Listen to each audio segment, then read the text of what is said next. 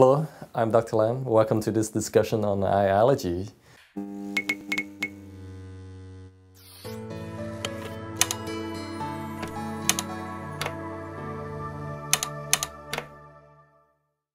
Allergies affect 50 million Americans. It affects our sleep, the ability to drive, to wear contact lenses, and all their daily work and life activities. Allergy can be seasonal or chronic year-long.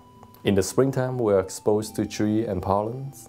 In the summertime, we're affected by grass, weed, and some trees. Fall season, we are affected by weeds and some trees also. Indoor exposure to dust mites and pet danders can cause allergy as well. There are so many different types of over-the-counter medications to treat mild to moderate allergy symptoms. However, patients can often misdiagnose themselves for the wrong conditions, such as corneal ulcer, and the consequences can be serious. Therefore, if you think you have allergy, make sure you check with your eye doctor before self-medicate with over-the-counter medications. The most common allergies is seasonal allergy. It accounts for 90% of presentation and usually are bilateral, meaning affecting both eyes.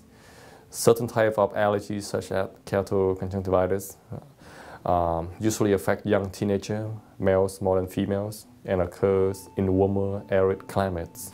TPC, another type of allergy related to contact lens wear due to mechanical irritation. What is allergies? Allergy is basically a reaction to an otherwise harmless substance. It's not contagious and poses a little threat to eyesight. So again, allergy is when you have an allergen which causes the IgE, which is a special type of antibody, to travel to the area and release chemicals, which in turn cause allergic reaction. Symptoms of allergies include watery eye, itchy, pain, redness, swelling, and sensitivity to light. How do we treat allergies in the eye? First is to identify the allergen and avoid sunglasses. Can be, reduce the amount of allergens laying on the eye. The use of vacuum with a filter to reduce dust in home. Keep pests out of your bedroom, and using saline eye wash after outdoor exposures are good options. Prescription medications are also available and can be prescribed by your eye doctor and can be simple one-day dosing. Steroid eye drops are also available for moderate to severe allergy. Side effects of steroids include glaucoma, cataracts, and infections, and that are something that we want to watch out when you're on these drops. Allergy shots, also known as immunotherapy, can be very effective in providing long-term resistance to triggering allergens.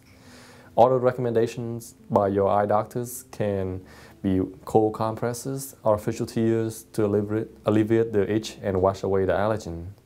Keeping windows closed in your cars and homes can also be good practice during high pollen counts.